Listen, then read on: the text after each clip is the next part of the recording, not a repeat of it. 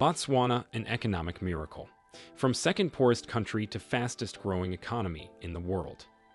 Botswana, in southern Africa, was the second poorest nation in the world after achieving independence from Great Britain in 1966. There were just 12 kilometers of paved roads in the entire nation, despite it having a territory roughly the same size as Spain. His people were largely uneducated, and there were no universities, hospitals, or other educational institutions. Only 22 persons, even within the small educated population, had graduated from college, and only roughly 100 more had completed high school. The majority of the populace relied solely on cattle herding and subsistence farming because the nation lacked a formal economy. But 5 decades later, Botswana stands out as one of the most astonishing success stories in economic development. How did Botswana achieve this status? How did its economy undergo such a miracle? And how did it change? Stay with Africa Reloaded to the end to discover how. Today, Botswana is the greatest producer of gem diamonds in the world and one of the few middle-income nations in sub-Saharan Africa.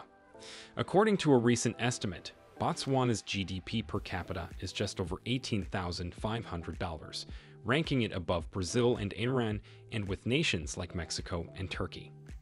The least corrupt nation in Africa, Botswana, scored higher than South Korea, Italy, and China on the most recent Transparency International Corruption Perception Index. In addition to having the longest-running multi-party democracy in Africa, Botswana is also among the continent's most tolerant and tranquil nations. There are many reasons why Botswana has been successful, but one of the most crucial ones was the visionary leadership of Sir Cyrus Khama, the country's first president, who was portrayed by British-Nigerian actor David Oyelowo in the 2016 movie United Kingdom. Sir Cyrus Khama catapulted to international celebrity after the public scandal that followed his marriage to his English bride Ruth Williams. Sir Cyrus Khama was born the heir to the throne of the most powerful royal family in what was then known as the British Protectorate of Bechuanaland. The union was rejected both domestically and internationally, first by Khama's own family, and then by the government of the Union of South Africa, which shared a border with Bechuanaland and supported apartheid. Bechuanaland was a British protectorate, not a British colony, hence it was still officially ruled by the native Bechuanaland rulers rather than the British Crown, unlike nations like Ghana, Kenya, and Nigeria. And so by going against his family's wishes, Cyrus Khama was put in his political future at serious risk. Even if the majority of Khama's kinsmen finally came to accept the union, the geopolitical fallout would be much more challenging to overcome. The South African government was strongly opposed to an interracial couple holding such a significant position in a huge country immediately across the northern border because it had outlawed interracial marriages in 1949. Cyrus Khama and his wife Ruth are forbidden from entering South African territory. The South African government acts swiftly. The city of Mafeking, which at the time served as the administrative center of Bechuanaland, was also included in the prohibition. Additionally, the South Africans petitioned the British authorities to deny Cyrus Khama his birthright to the position of chief of one of the most powerful tribes in Bechuanaland. Britain cannot afford to risk severing ties with South Africa, which was its main supply of inexpensive gold and uranium during World War II, given the Labour-led government of Prime Minister Clement Attlee's debt load. The British government undertook a judicial inquiry, which finally found that Chana would have been ideal for leadership except for his tragic marriage, despite receiving harsh criticism from numerous pressure organizations. After Cyrus Khama renounced the throne, Khama and his wife were subsequently exiled from the Patronal and in 1951. In 1956, however, the copper was allowed to return by attempting to settle as regular citizens. Khama then returned to politics in 1961 when he founded the Patronal and Democratic Party. His exile and renunciation of the throne had raised his profile among ordinary people, and he was elected Prime Minister of Bechuanaland. With Sir Cyrus Khama serving as its first president, Bechuanaland became the independent Republic of Botswana on September 30, 1966, under the leadership of President Khama. Khama quickly started to work on what would ultimately be remembered as one of the most amazing economic reform initiatives in modern African history, since his newly independent country was in dire need of basic utilities and severely poor. Building an economy centered on the three primary resources of the nation, copper, diamonds, and cattle, was the foundation of Khama's strategy to restructure Botswana. Khama's administration would be an exception to the trend, whereas many other newly independent African nations would go on to see the resources become more of a curse than a blessing due to greed, corruption, and tribal infighting. Seretse economic policies would go against the Marxist consensus in the majority of Africa's newly independent governments, including Kwame Nkrumah's Ghana and Sékou Touré's Guinea, in addition to establishing a very strong judicial and legislative system with adequate checks and balances. In his administration, practicality would take precedence over idealism, and business-friendly policies like low corporate and income taxes and import tariffs would be implemented.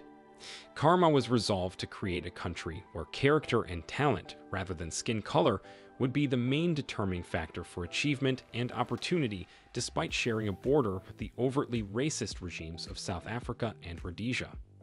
Khama's government repeatedly stated that it would continue to employ foreign workers until the local population was sufficiently educated and skilled to compete for the same jobs, despite being under intense political pressure to forcibly replace all foreign civil service employees with native-born citizens, regardless of skill levels. Additionally, Khama hired a number of policy advisors and invited foreign mining corporations to explore his territory for additional minerals. As more copper, nickel, and coal deposits were found, the government's revenue significantly increased. In 1969, the Botswana government and the De Beers mining firm established a joint venture that is now known as the Botswana Mining Company. The Botswana government raised its ownership in the company over the course of the following 5 years from 15% to a full 50%. It is also said to have secured a profit-sharing arrangement under which the government received 70% of the proceeds from every $1 in sales of Botswana diamonds. By the middle of the 1970s, Botswana's mining industry was bringing in so much money that the country's government was maintaining a budget surplus. Botswana had the fastest-growing economy in the world between 1960 and 1980, and the Khama administration successfully invested its income in developing the nation's infrastructure and establishing free hospitals, public schools, and universities, thanks to a productive and largely corruption-free civil service. The government built slaughterhouses, subsidized the care of livestock, and created cattle ranches in order to support the growth of the meat industry. The Botswana Meats Commission was established as the nation's single entity in charge of setting pricing and marketing beef to domestic and foreign markets. Additionally, Khama personally negotiated a lucrative trade agreement with the European Economic Community that allowed Botswana to sell cattle to Europe at a price above the global average. As economic development was Khama's main priority, Botswana initially only allocated a small fraction of its national budget to military expenses. The Botswana Defense Force was established in 1977 to act as the nation's main armed force. However, this was in response to recurrent threats of invasion by South African or Rhodesian forces. The goal of Botswana's foreign policy has always been to maintain neutrality and limit the use of force to self-defense. Nevertheless, Seretse Khama would be crucial in the discussions that led to the end of the Rhodesian Bush War and the establishment of Zimbabwe as an independent country. In addition, he played a key role in the formation of the Southern African Development Coordination Conference, which later developed into the Southern African Development Community, the foremost intergovernmental organization promoting economic cooperation among the 16 African nations of Southern Africa. The Botswana Democratic Party, which was in power under Khama's administration, went on to triumph in 3 elections in 1969, 1974, and 1979. A little over a year after winning his 3rd election, Sir Seretse Khama was sadly afflicted with pancreatic cancer.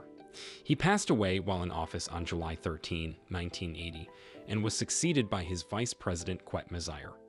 Even after his terrible death in a coma, Ian Khama, his son, became the fourth president of Botswana in a landslide victory 20 years after the tragic end to his tenure. Despite the fact that his accomplishments may never receive the same amount of acclaim as those of other well-known African leaders, including South Africa's Nelson Mandela, Sir Cyrus Khama would always be remembered and honored by the people of Botswana as one of the greatest statesmen the nation has ever produced, comparable to Ghana's Kwame Nkrumah or Burkina Faso's Thomas Sankara. Thanks for watching this video to the end. Please do us a favor by liking the video and subscribing to our channel. Also tell us in the comments section what you think about this economic miracle. Stay with Africa Reloaded for more amazing and great content.